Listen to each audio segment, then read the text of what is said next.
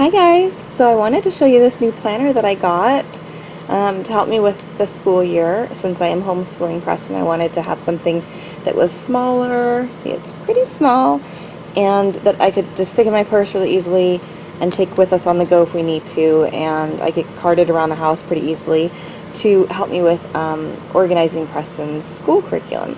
Right here it's called personalplanner.com. You can change it in any way you want. So anyway, I wanted mine to start in September, so I got the last week of August in mine, and then it starts in September. Ashley starts school on Wednesday the 2nd, and Preston is going to start on Tuesday the 8th, because Monday the 7th is Labor Day. So Preston's going to start on the 8th. But anyway, it's just a really, really cool planner. I love it. You can change the color at the top. You can change all of these. The training down here I have, you can totally change that to something else. The lists and the to-dos and things like that, that all can change as well. You can make it say and do whatever you want down here. There's lots of different options. You can change the colors of like the lines.